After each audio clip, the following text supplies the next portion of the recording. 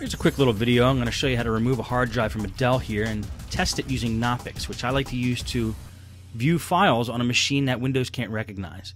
Now, Dells usually have on the side is where their hard drives pull out. You can pull out the 2 screws or sometimes 4, and the hard drive comes out of the side.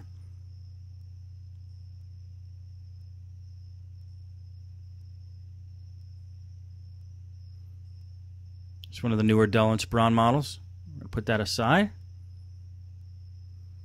And we're going to take the hard drive. Now, these hard drives usually come in some kind of case. Or it's called a tray, hard drive tray in most cases. There's 4 thick little screws holding it in on the edge, sometimes 2.